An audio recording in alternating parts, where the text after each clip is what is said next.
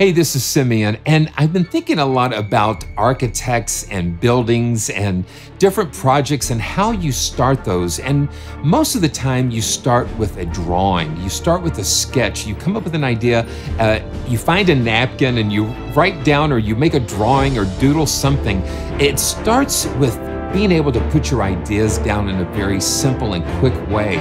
And with the release of Cubase 13, Steinberg has introduced a new version of ICONICA, and they're calling it ICONICA Sketch. And this takes the beautiful sounds of the larger ICONICA titles, and it puts them in a very accessible packet. And if an idea hits you all of a sudden, well, you can pull up your DAW even on your laptop and be able to sketch out these beautiful ideas without sacrificing the quality of the sounds, because they all are derived from the beautifully recorded sounds of ICONICA, ICONICA ensembles and sections and players and opus. So you have those beautiful sources. So we're going to take a quick look at ICONICA Sketch and have some fun along the way. So it is in the Hallian Sonic. It works in the free player. If you don't have Cubase 13 Pro, you can purchase this on a standalone basis and use it in Hallian Sonic, and whatever DAW you choose. What I love about Hallian and Hallian Sonic is the ability to access 16 parts. So you've got 16 parts available, so you can make some beautiful combinations. We've got all of these beautiful libraries that are available, and I'm very excited about seeing more libraries. And here we go, ICONICA Sketch. And we have everything from bass clarinets all the way to xylophone. And let's just go ahead and start and have some fun with the bass clarinet.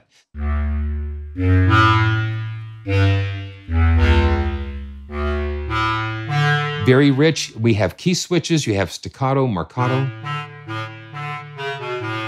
sustains, and we can use the CC11 and CC1 to adjust those dynamics.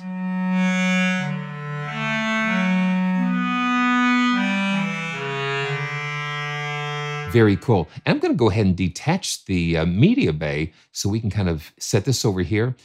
And string basses, we're kind of going up down the alphabet, but here we go. This is the string basses, and this is velocity control, the shorts.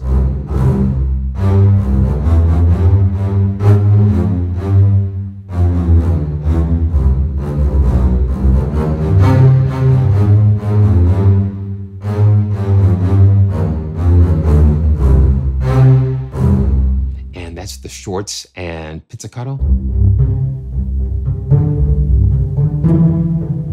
You can hear right away, I mean, the sound is just very good, and it's surprising for a library that is not that large when you compare it to other full-sized orchestral libraries. And then the sustain.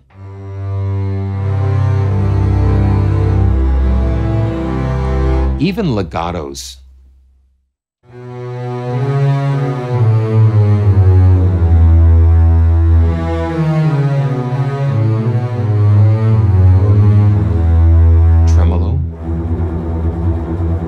Sustained vibrato. Just gives a little more emotion.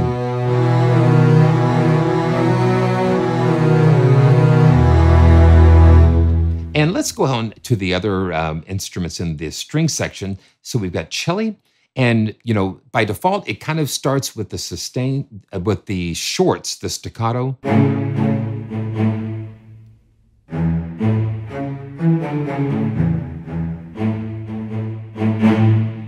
Velocity determines the dynamic layer on the shorts. So you can see the indicator showing you like PP, MP, and all the way to triple F. So we've got a wide range of dynamic layers. Pizzicato.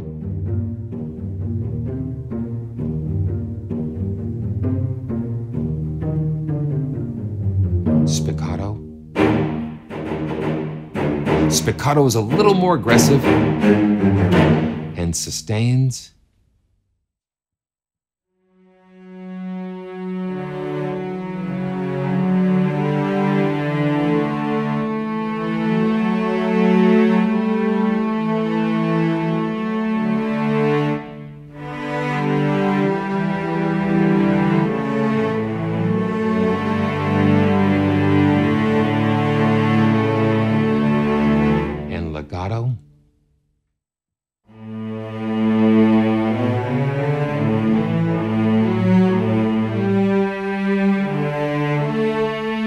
Listen to how expressive that is.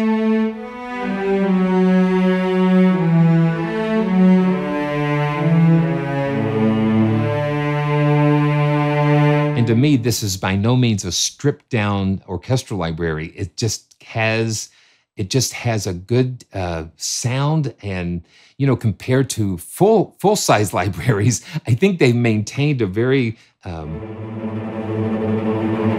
very nice quality. They've maintained it. Tremolo and then the sustained vibrato just gives a little more emotion to it.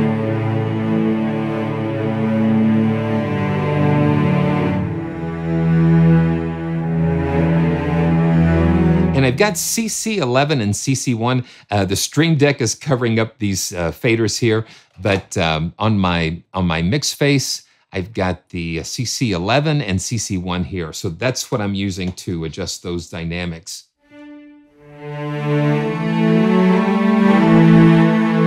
And those are critical because that just gives the motion and the life to it.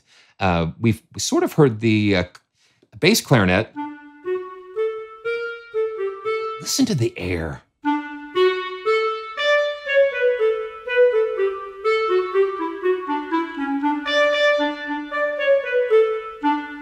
And it was recorded in the Funk House studio, and it has this, I guess we use this word all the time, but cinematic and film, that ambience, the room sounds very good.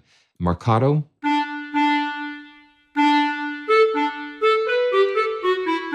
And let's go ahead and go to the legato.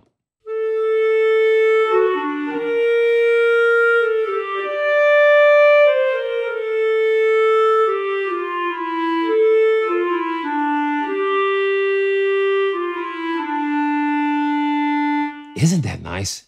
And English horn.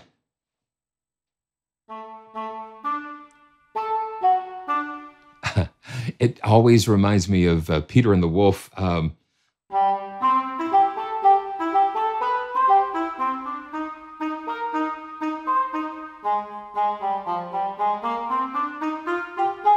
Just those iconic sounds. Iconica, I get it.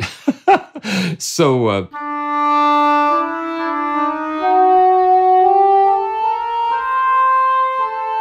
sustained vibrato. And let's go to the legato. And you notice the legato just has a very subtle,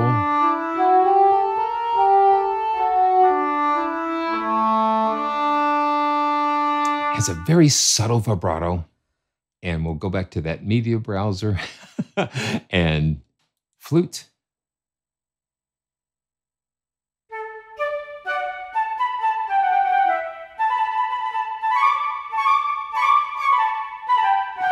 And you know what? We do not have any effects. There are no effects on this. And so you get that natural ambience of the room.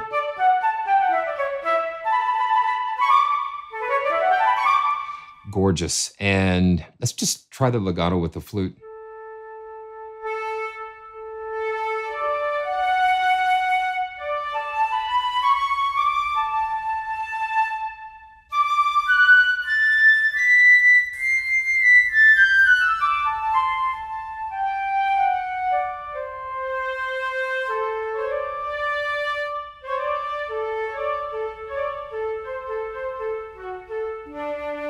Wow, very nice. And, we just go down the alphabet. Glockenspiel, and there's only one articulation for that.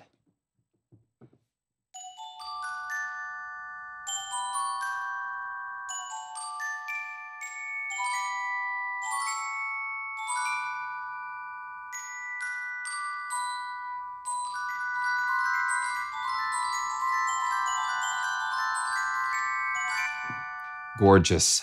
And harp.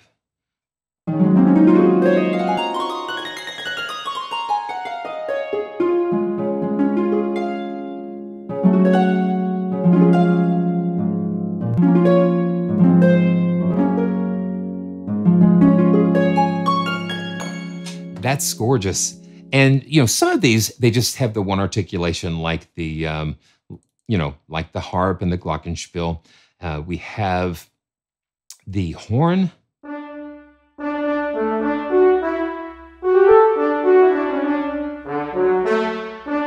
Staccato. Sustain. And it's like a solo horn.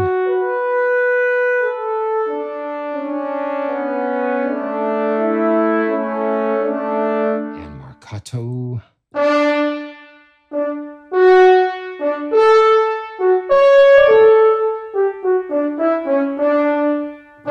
That's so cool. And you've got the horn section.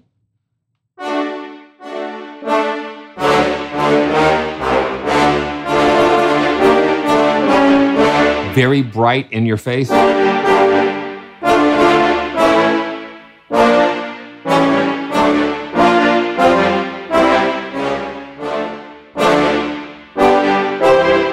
And sustains.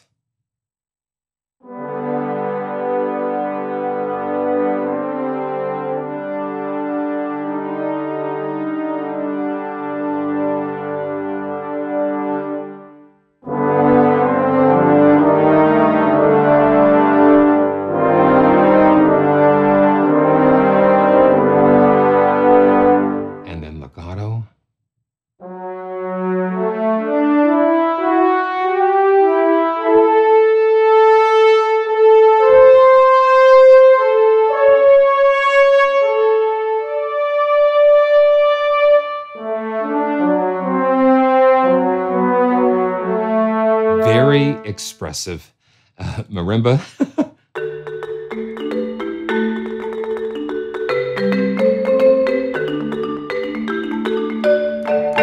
We've got a whole percussion map as well, just kind of maps out all the percussion across the keyboard.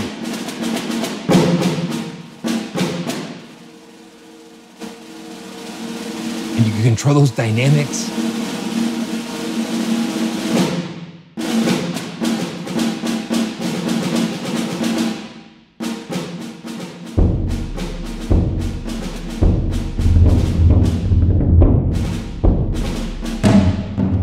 Toms. So they've given you just about everything.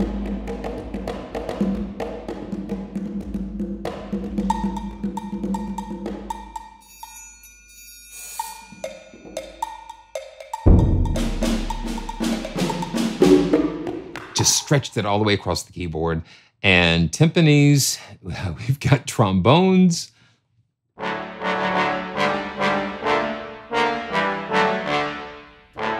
It's got a very bright sound. And with the sustains and control over the dynamics. So we've got no less than 1, 2, 3, 4, 5, 6, 7, 8. Like 8 dynamic layers. Legato.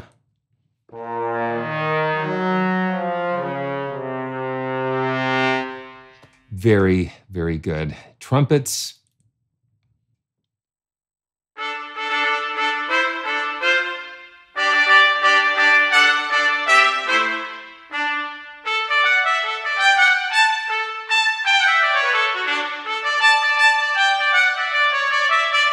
Legato.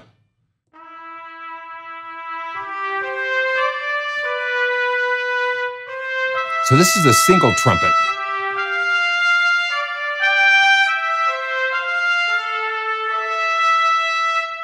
And trumpets, the section.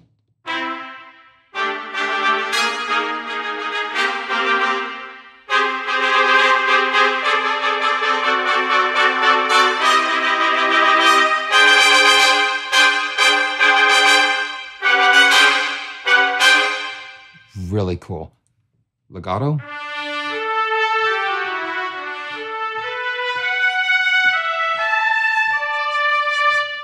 And let's just go ahead and touch on the violins.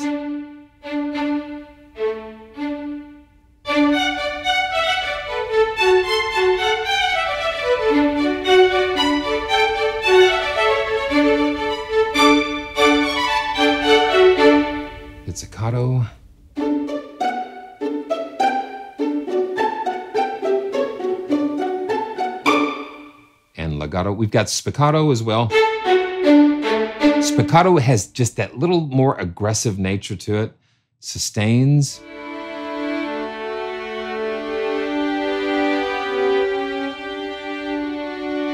Kind of straight, but then we've got the sustain with a little light vibrato.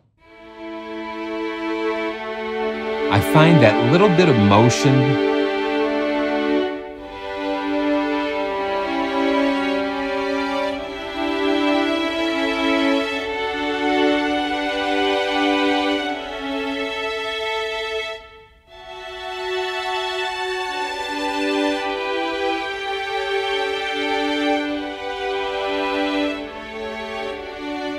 really beautiful. And we've got legato for the strings, violins.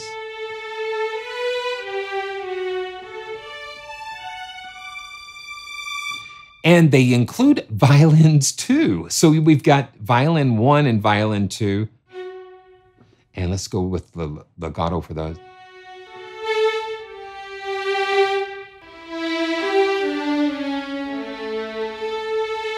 Violin 1 and 2, when you put them together in an arrangement, they kind of just make things a little bit bigger because of just the difference of just another section, and then you can harmonize and use different things. Wow, look at this. We're already at the xylophone.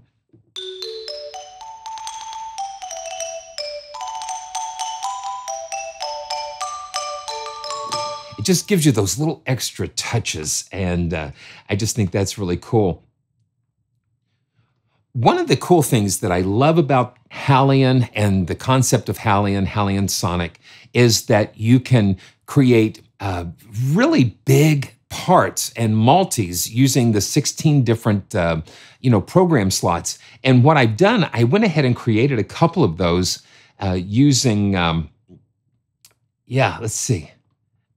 Yeah, using these sections, I just kind of took these and created my own multis. And so we can go up here, and then we'll go to some of these users, and let's see. And I went ahead and used the ratings so I can kind of get to them pretty quick. So I've got a violin and horn ensemble that I created.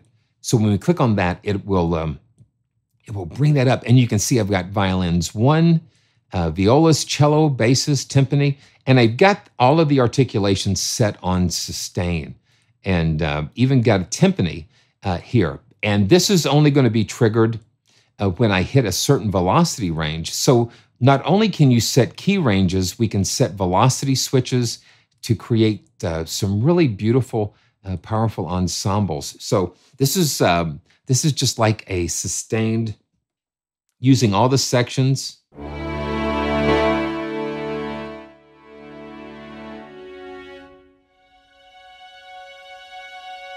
Violins 1, viola, cello, basses.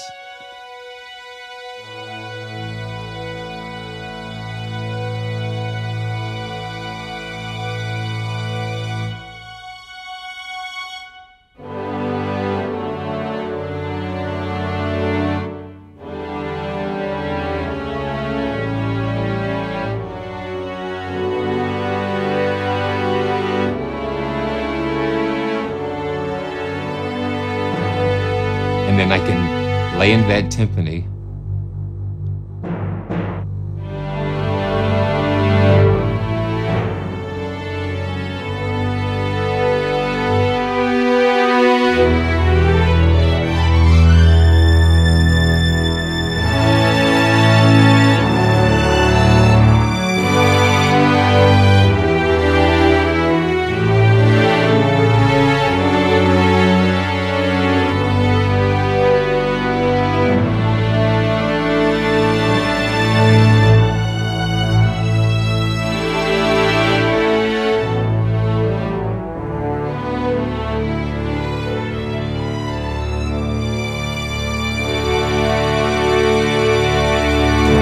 And that is so much fun. And what I thought I would do too is create like another combination, another multi, but focus on the short articulations. And this is what that sounds like. Still have the same instruments, but I added some trumpet. So, and that's velocity switched. So we can go here and you can see I've got those trumpets coming in only when I get to like velocity 99 and above.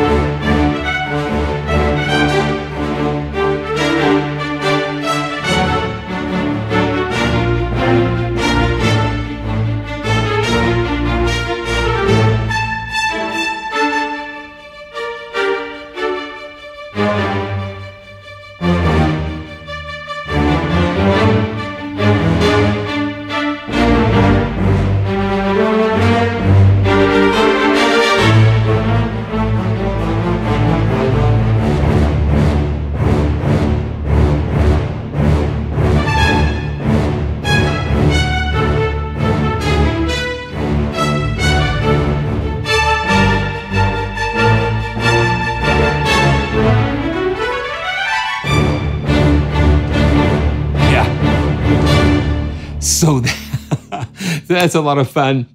And so we've got all of this packed into just this, this very modest but powerful library.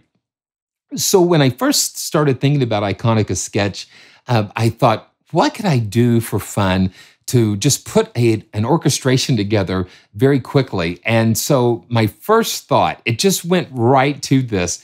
You know, growing up, I was a big fan of Gilligan's Island. And like I mentioned, if you've seen any of my other videos, most of my classical training came from Warner Brothers cartoons and classic TV shows and sitcoms that used classical music.